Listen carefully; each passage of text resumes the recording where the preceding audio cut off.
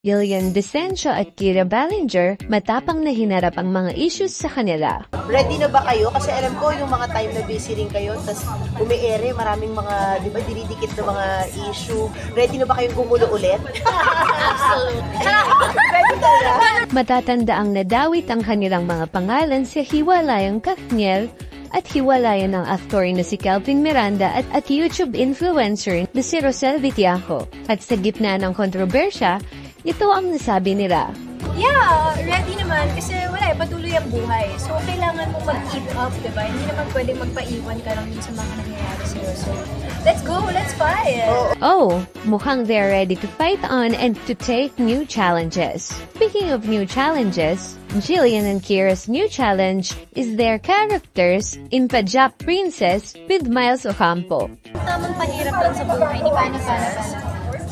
Ready ka na nga sa comeback mo? I am ready and I'm excited. Namimiss ko na yung trabaho ko. Oh my God! Yung huli ko po Oh my gosh, last year. Yes.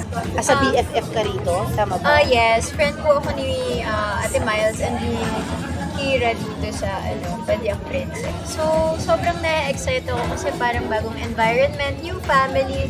So, very thankful na parte ako na itong project ito. So, yeah, very excited. GILLIAN at Kira brushed off negativities para makapag-focus on their careers. Pop lifers, anong sa inyo? Follow poplifeph.ph because you can't miss out.